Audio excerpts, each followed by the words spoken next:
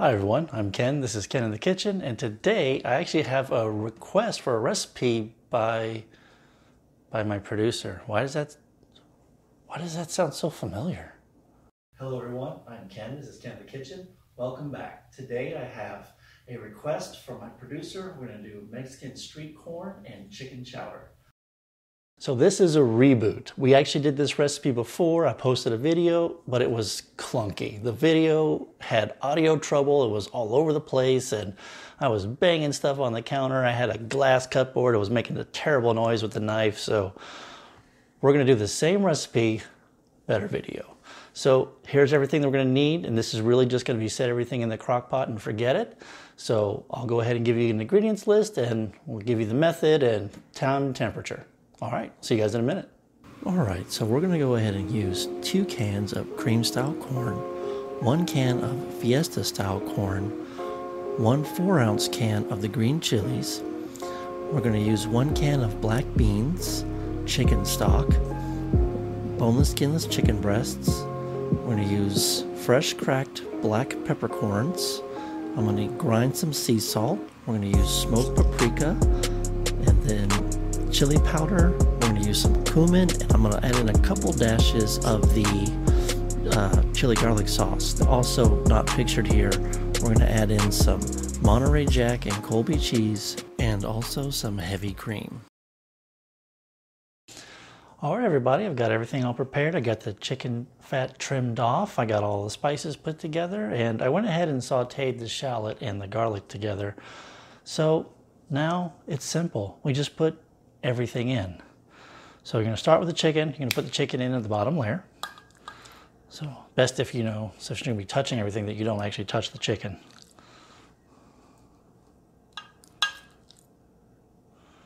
Okay, make sure they kind of cover all the way across the bottom.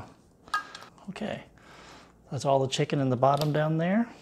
Next is we're going to put in all of the canned stuff. And I seem to remember something about the last episode. What was that? From the canned corn and the chicken stock that we're going to be using to make sure this recipe is plenty hydrated. And then there are a couple of add-ins that you can do. One of the ones I elected for was a... Okay, so now that I've learned to put something down so I don't make a really loud noise, let's go ahead and fill in the cream corn.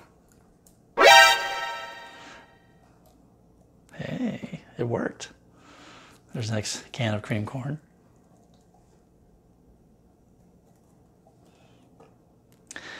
And this is the black beans. Now, the directions actually say in the recipe that I'm going to link in the description to drain the black beans. You don't have to. I usually don't. I may drain a little off the top, and that's really about all I do.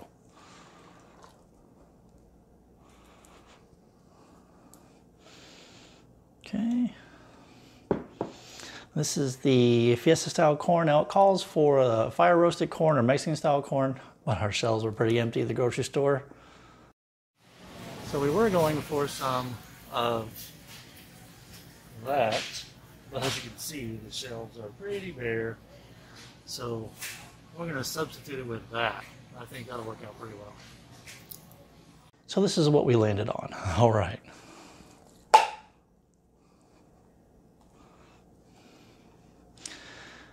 And then the green chilies.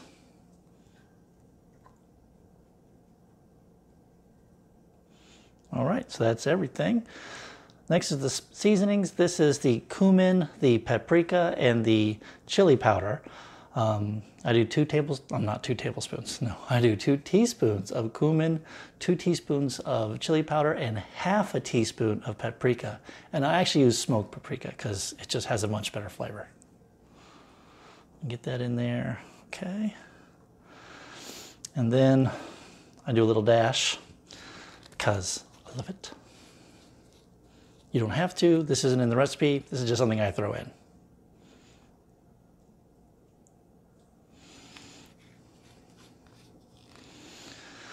All right, so next is the chicken broth. There's 1 cup of chicken broth, and in here, like I said, are the shallot and the garlic that I sautéed.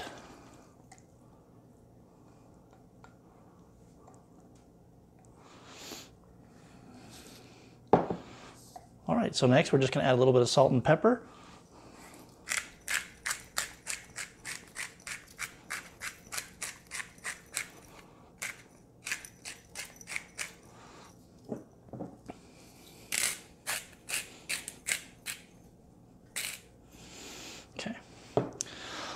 Okay, so we're just gonna give it a little bit of stir, and then we're gonna turn it on, and I'm gonna cook it on high heat for about 4 hours. And then at that time, we're gonna do another quick little video of how to prepare the chicken, because the chicken is actually shredded for this dish. And it's actually a lot simpler than you think it might be to do the shredding of the chicken. Okay.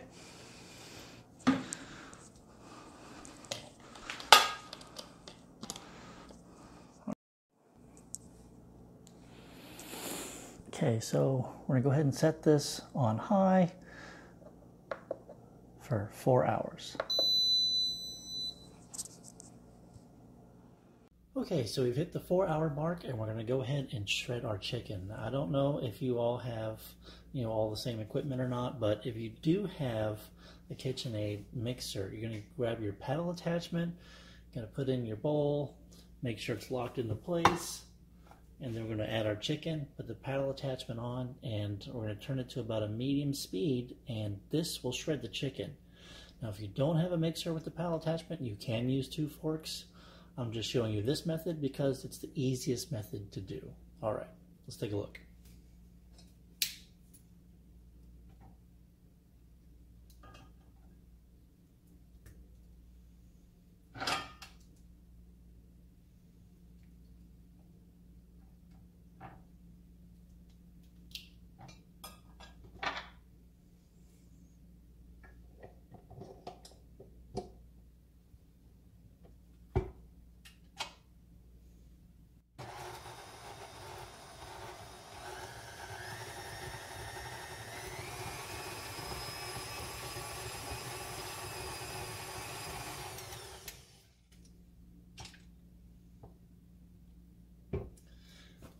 And that's all there is to it.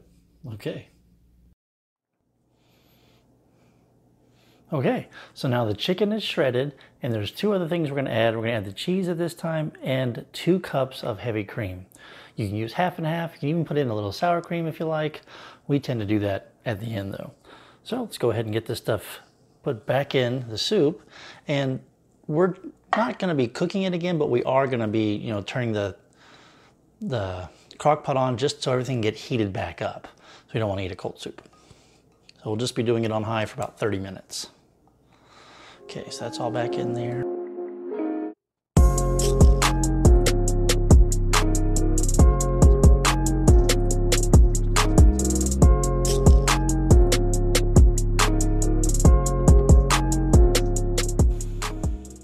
Hello everyone, welcome back. And now I actually get to taste the dish. So there are lots of options for this dish. You can sub things in or out. You can add, shallot like I did. I diced it and I sautéed it with a little bit of garlic. You can either add lime, you can add cilantro, you can add sour cream. These are all options. I didn't mention all these things because it's not something that we're gonna actually put in our dish. But, when this thing comes out, it smells great and the texture's great. And I'm gonna go ahead and take a bite. Oh my God, that is so good. You guys gotta try this. Very little effort. You pretty much just put it in and go. Keep an eye out for more videos coming out soon. I'm Ken, this is Ken in the Kitchen. Like, share, subscribe. I'll see you guys on the next video.